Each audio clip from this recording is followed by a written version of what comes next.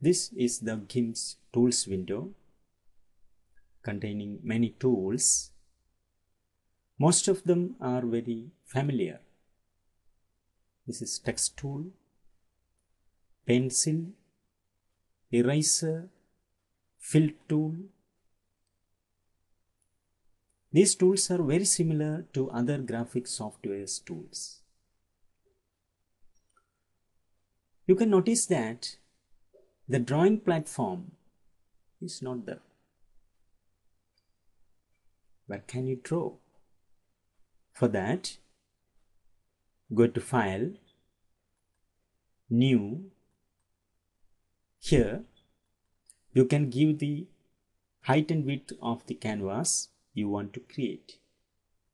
I'm taking this default value.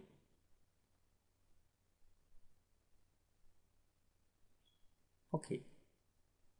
Now, you have a canvas with the specified size.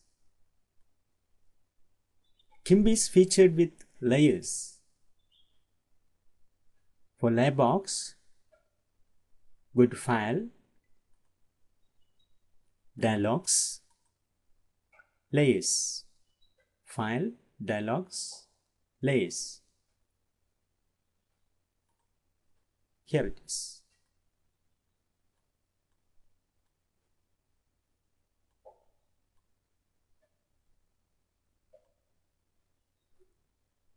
Now you have 3 windows.